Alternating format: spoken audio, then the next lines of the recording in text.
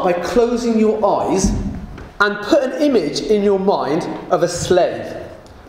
Now change the image to one of a servant. Open your eyes.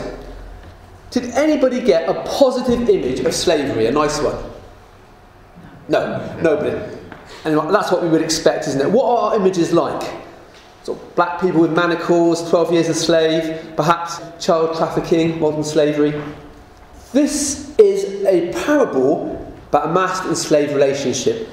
And it's a tricky passage. It's a hard parable. It's in nobody's top 10 of parables. And the reason for that is, it's hard with our image of slavery to get into this, and there's a couple of difficult Greek words as well that need properly translating. But today, we're going to claim it back into our armoury. You up for that? Yeah. We're going to do that by shining some first century Middle Eastern light upon it. Now, Jesus was telling this parable to his disciples. So Jesus had followers, he had disciples, and he had apostles. Yeah. Any time you might have a few hundred followers. We don't really know how many disciples, but we know at least 12, because 12 of them were apostles. Yeah? But what is a disciple? Now, rabbis had disciples. The rabbi's job was to interpret the Hebrew scriptures and help people to live by them. You know, the devout Jews, to tell them how God really wants them to live their lives. And they would have disciples, a bit like an apprenticeship, except there was no formal structure, but it would be a multi-year type thing you'd commit yourself to. Most rabbis would take A-star students for this. It would be a really prestigious thing to do, to be discipled to a rabbi. Jesus picked a whole ragbag of people. That's because he always broke through these sort of conventions. These would be young people as well, who by the age of 13 would have memorised pretty much everything within the Hebrew scriptures. So his job wasn't to teach them what was in there, because they already knew that. It was to interpret it. And you did that by living out in community with your rabbi. So you would help with the communal meals, you'd watch him, and you would ask him questions, and he would ask you questions about what you do. And in every way you would try to emulate him. Now, there was one story of a rabbi's disciple going a bit too far and hiding in his bedchamber at night to see how he pleased his lady. That's going a bit too far. But this was the idea. Now, this exciting new Rabbi Jesus, comes onto the scene with a fresh way of interpreting scriptures. So for his disciples, it was about, how do I put my whole life, my ego, my ethos, my ethics, my morality, my family, my career, all that stuff over to the teaching of this new rabbi. Because what you did was to commit your life to whatever he said. If you asked a question of a rabbi and said, am I allowed to light a candle on the Sabbath? And if so, how many? Okay, that's the sort of question you might ask. Now, you talk about that for several weeks perhaps. The rabbi wouldn't come down and make a proclamation straight away. But after looking at all the angles, he'd say, perhaps, yes, you can light a candle on the Sabbath, but no more than 4. Then for the rest of your life, as a disciple to that rabbi, you would need to commit yourself to never light more than 4 candles on the Sabbath. And these sort of wise teachings of the rabbis would be put together in a book called the Talmud, which would help people interpret how to live for God. So we can see, can't we, how the disciples are trying to follow Jesus. They want to give their whole life over to Jesus. I don't think that's really any difference for us today. We become Christians and we say, give your life to Jesus. We've gone from being outside of Jesus' jurisdiction to giving up an ownership of our lives. So that's about disciples, okay? So that's the background. So in this parable, Luke 17, verse 7, we start.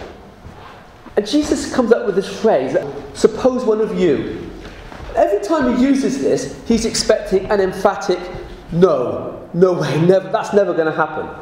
Suppose one of you've got a servant or a slave who's ploughing or looking after the sheep. When he comes in from the field, do you tell him to hurry up and eat his meal? Of course not. Instead you say to him, get my supper ready, then put on your apron and wait on me for a while I eat and drink, and then you may have your meal. Think, that's a bit tight, isn't it? No, because our image is of somebody who perhaps is working out in the fields all day, this sort of slave image. Perhaps you're whipping him to make him work a bit harder. and then he comes in and the master's led on his chaise lounge, eating his grapes. He says, right, jump up and get me a 7-course meal straight away. It's not like that. This is an ordinary day for ordinary people. Suppose one of you is a slave. He's intimating that disciples might have slaves. Well, the Talmud says that every normal person has at least one slave. So by that interpretation, the disciples, at least some of them, were likely to have had slaves, or their families would have had slaves. So Zebedee, James and John's father, they're likely to have had slaves to look after their fishing business. Matthew the tax collector, I can't see how he would not have had a slave. Why could that be though? Our image of slavery is only sort of upper class people, isn't it? Or wealthy people having servants and having slaves. But when you've got no social security, when you've got no charity, in a society, whenever you get into debt, there's no one to pay off your debt, you go to prison, no matter how small the debt is. You can see how quickly your whole situation could go downhill. It's the fact that you couldn't be able to eat yourself, you wouldn't be able to feed your children. So you could be in a real state. So what you would do, you would weigh it all up if you were in a dire situation, and you would say, well, my 12-year-old, he's quite fit and healthy, perhaps I could sell him to Zebedee. I know him quite well, he's already got a slave, he'd look after him well. If I sell him and get that money, then I can get myself onto a right footing again and look after them and feed the rest of my family. So it became part of what went on. You never heard Jesus or Paul say abolish slavery.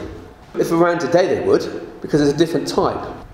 Jesus said, imagine he comes in and you say to him, don't get my meal first, but you're going to have a meal yourself. And they would roll back their arms and say, oh yeah, that would never happen, because they're seeing what they're used to. Now, that's a bit strange too, isn't it? Because you say, well, shouldn't you masters eat with their slaves? You know, well, Jesus did, didn't he? Jesus ate with anybody. That's part of the reason why the religious people didn't like him.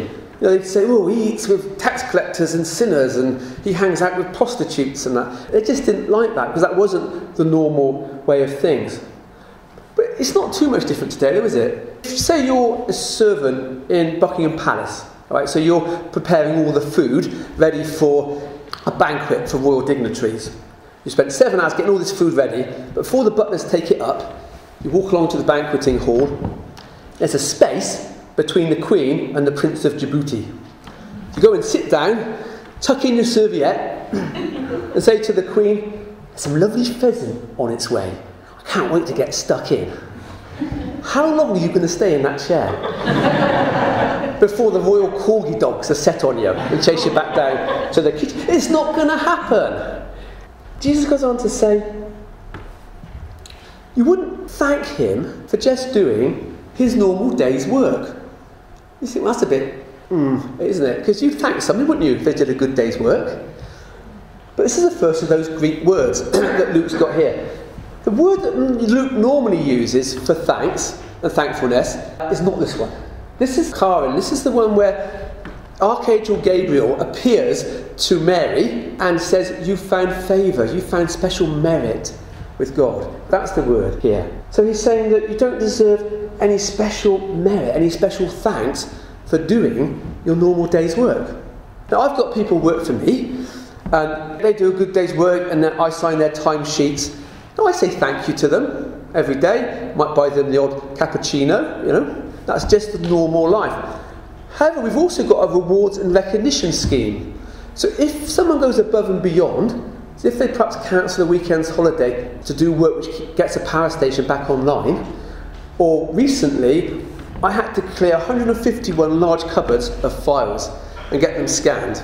And there was dust everywhere in these old files that had been there for 30 years. And these two young ladies did this job for me, and they were coughing and choking away, above and beyond their normal day's work.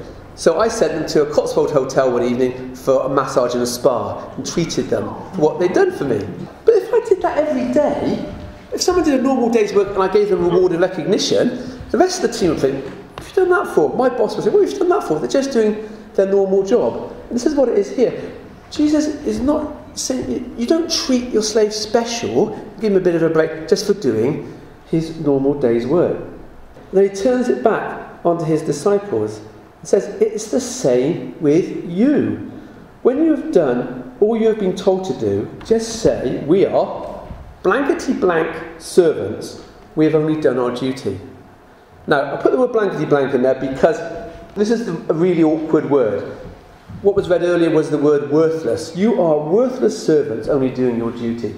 And this word, akrios, gets translated as unprofitable, but it doesn't really fit very well, does it? Because it's saying here then, we take that translation, you've done a good day's work, you've done what's expected of you, but you're just worthless.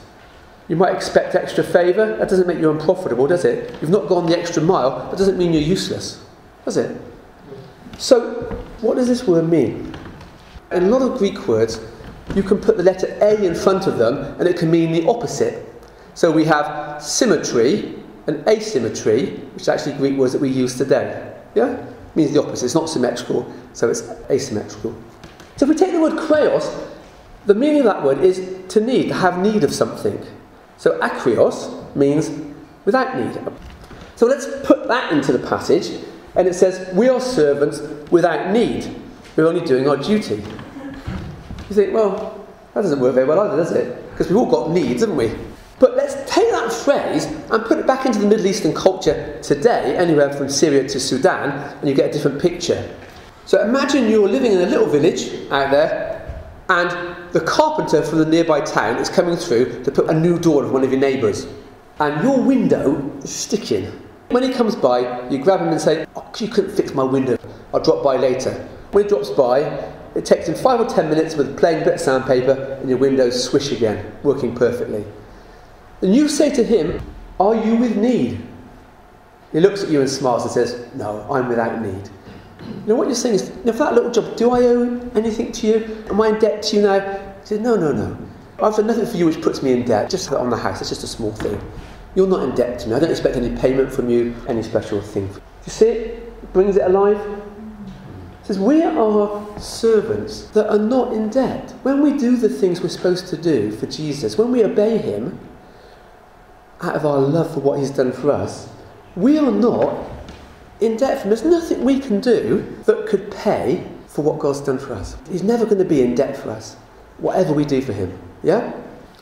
And you can say, well, okay, I understand that, but I don't know if I really like that picture of a master and slave. Kevin, I prefer the pictures of like Father God adopted into his family and hugging me and blessing me and giving me all lots of good gifts. That's a nicer picture, isn't it? And this master-slave thing. So the question is that are these two things compatible? A lad who was at this Baptist church 25 years ago, who became a Christian through our youth work, he's now Christian in Stratford, and this is what his daughter put on his social media a few days ago. To the most marvellous and wonderful daddy in the whole world. Thank you for every bedtime story, every lullaby, every kissed owie, every waltz around the kitchen, every day trip somewhere, every tub of Haagen-Dazs, for building dens, for the amount you have taught me about myself and how I should respect myself, how I can do anything I put my mind to, for loving me even when I am unlovable, for every time you've said, I'll buy you a new one, for every hug, high five and fist bump, for the shared excitement in a new word, for teaching me how to play guitar, how to ride a bike, how to be undignified and not care, and how to be strong when everything goes wrong. Daddy, you are Superman. I love you so much, and I am so proud of you. And that's the image we like of God, isn't it?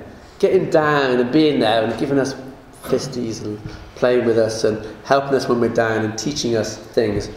Not this image of master servant type thing. But they're compatible because in that relationship between Dan and Lydia, as Lydia's growing up, Dan has got responsibility for her, hasn't he? He's owning her. Him and his wife Lisa, they're legal guardians for that girl. And they've got to make sure that their bank accounts are in the black and not in the red, that she's got food on her tables, that she's got a home to go to, and she has to be obedient, she's got to learn that, she's got to be disciplined at times. And that's the responsibility of the father, isn't it? We really want that in our lives too. But we've got to understand that no matter how much God loves us, we're adopted into his family, we're still not his equal, are we?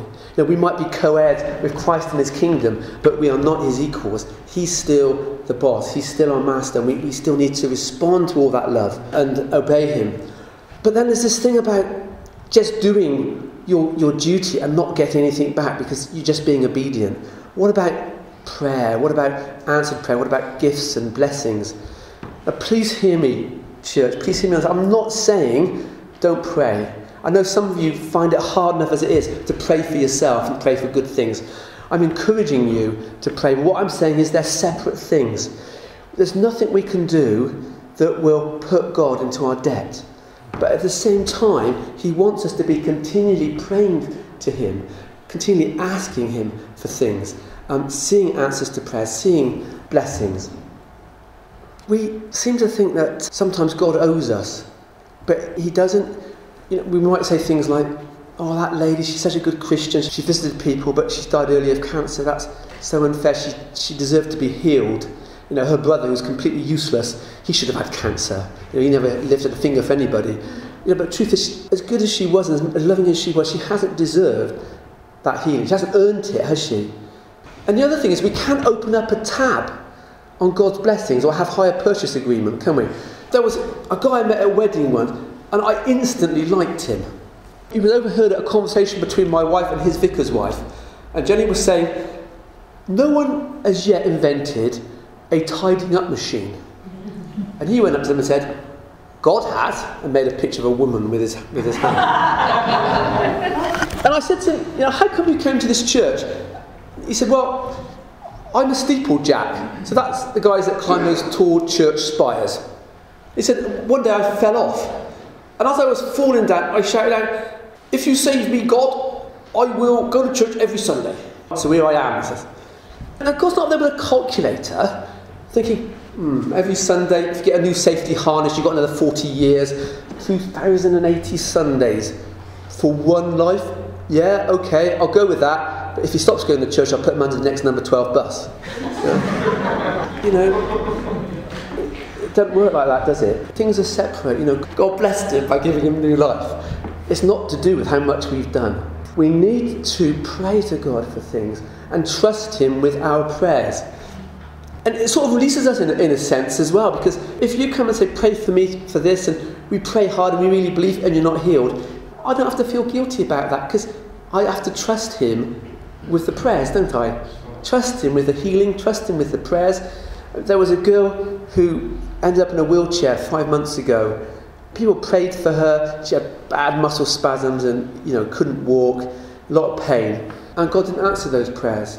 But last Saturday, when she went to the Pentecost service up at the racecourse, they wheeled her into the service. And during the opening worship period, she was healed in a chair. She got up. She came up on stage and shared her testimony. And his timing is great, isn't it? Because then it's not only the people that prayed for on the first day would have got the blessing.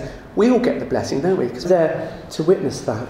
Let's bring this home. Think about your spiritual life then, all right? And the journey you've been on. So to start with, your spirit is lost, isn't it? It's dragging you down to destruction, really. It's like being a slave in poverty or having nothing. And Jesus has died for you. He's paid that price. And once you realise he's paid that price, he can buy you and he can own you. So you're no longer that slave of sin. You're no longer going to destruction, but he brought you into the kingdom. He is now your master once you accept the payment that he's made on the cross. And at that moment, we're born again, aren't we? The Spirit gets reborn in us. That's what it means to be born again. And it's like having your own rabbi. Because the Spirit of Jesus is living within you. And he's teaching you. And you're asking him questions. And he's asking you questions. And he's directing you. And you're using his word to see how you can make your life more like his. It's that rabbi within. And out of the love he's done for us, we're responding to him. We're obeying him. But at the same time, we're trusting him with our prayers. We're trusting him to bless our lives and give us good things. Yeah? So there's this trusting and this obeying. So in the words of the old hymn chorus, we need to trust and obey. For there's no other way to be happy in Jesus but to trust and obey. Amen.